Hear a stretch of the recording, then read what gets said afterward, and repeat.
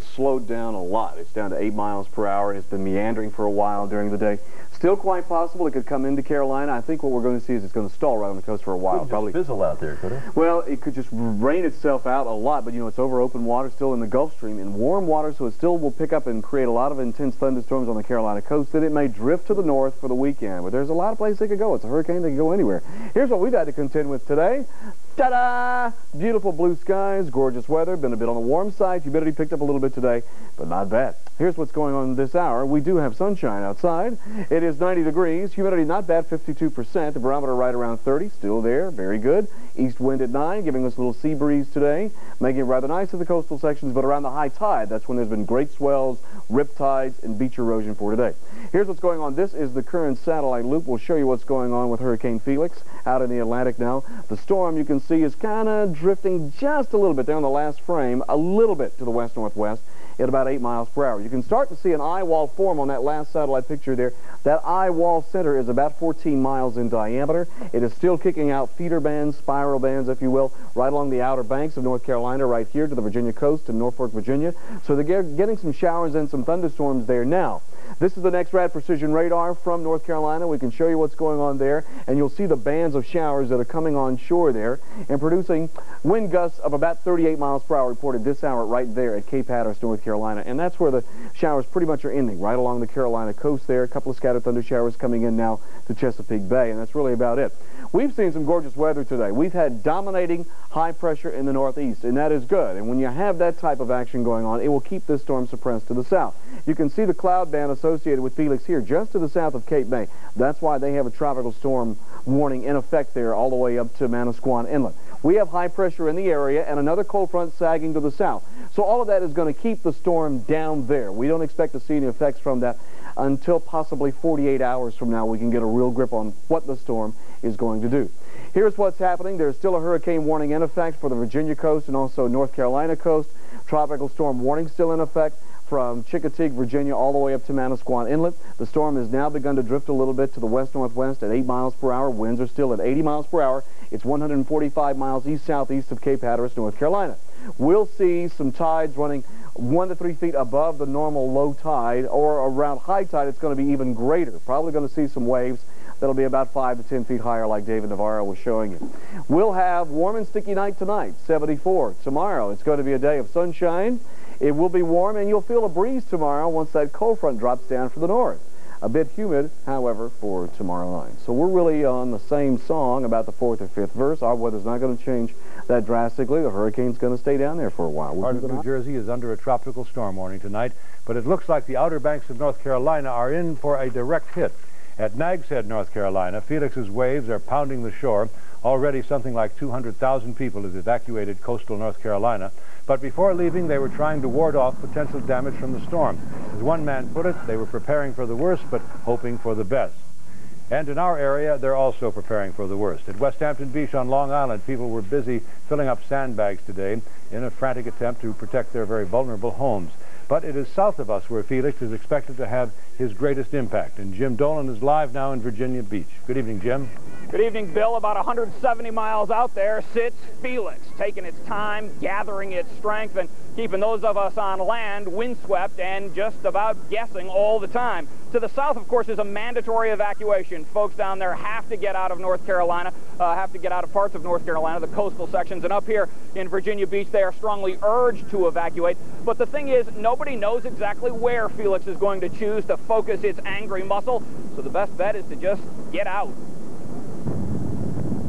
The sandbags were a good idea, but no match for the rising tide in Felix's wake. All day long it came, an angry, menacing surf that has emptied towns, shuttered stores, made roads impassable, and left the boardwalks with only the curious and the foolhardy. What are you doing here? Well, we just want to come over and see what the waves are doing. We're all wet now. We just wanted to come over and check out the waves and see what we were facing here in the next couple of days. And they're coming a little closer than we expected, aren't they? Oh, yeah. We're going to ride it out, and our neighbor's got a generator, so we can go down there and do whatever if we want to. Yeah. You don't seem too scared about it. No. Nothing. It's only a Category 1, so it's nothing really to be scared of. Maybe it's nothing to be scared of, but most people are leaving, though most of them would rather stay. Father and daughter, both from Bernardsville, would rather stick around and just see what a hurricane looks like. So I've been talking about riding out a hurricane since we started coming down here, and I've never actually had the nerve to do it. Fortunately, people always throw me out, so I don't have the choice. I want to stay here and have fun, but my parents aren't letting us do that. In Virginia Beach, they closed the beach, and some of those foolish enough to violate that directive were taken into custody. Others, though, were harder to catch as they rode jet skis into the violent surf.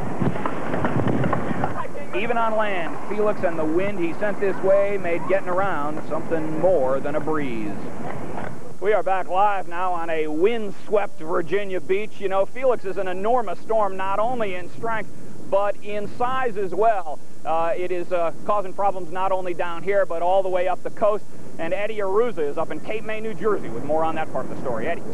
Well, Jim, Hurricane Felix may be a couple hundred miles to the southeast of here, but has been dangerous enough to cause riptides all along the Jersey shore and along Long Island, forcing the closure of many of the beaches, including here at Cape May. Now, things may not look too treacherous just yet, but officials expect that to change in the next several hours, and they've been preparing for it all day.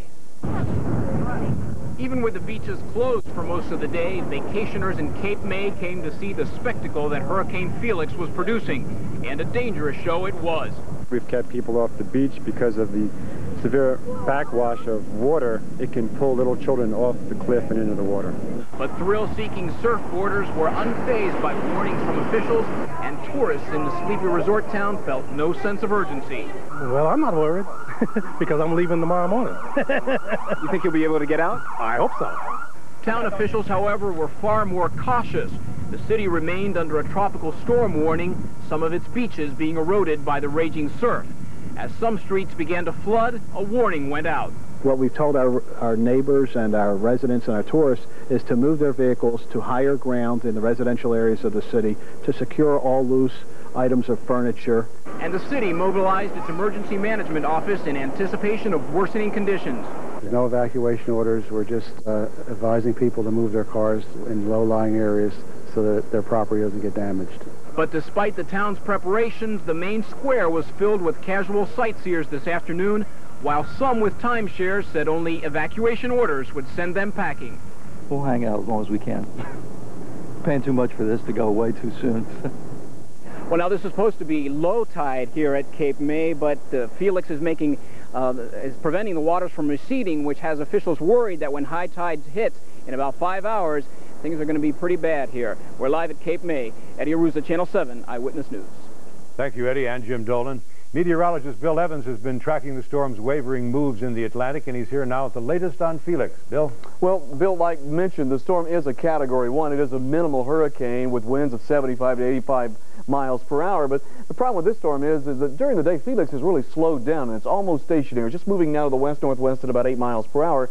So what happens is feeder band after feeder band, these are called spiral band, waves of showers and thunderstorms just keep slamming into the Outer Banks of North Carolina, and that effect of the storm is felt all the way into the tri-state area. The storm is very broad, it's very expansive, but it's going to sit here for about another 36 to 48 hours, kind of moving very slowly to the northwest.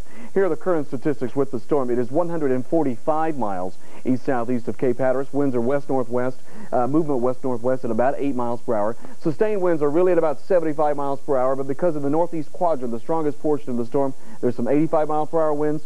The Weather Service is calling it 80 mile per hour winds. So it's a Category 1 on the Saffir-Simpson scale. And where Eddie Aruza was, the tide was running a little higher than normal because tides are running 1 to 3 feet above normal tide at low tide. So it's going to be a very high tide of 5 to 10 feet above normal tides along our coastal sections for tonight around the high tide. A lot of surf and a lot of pounding going to go on for a couple of more days. Bill, we'll have more coming up in just a minute. Okay, Bill, thank you very much. And when we come...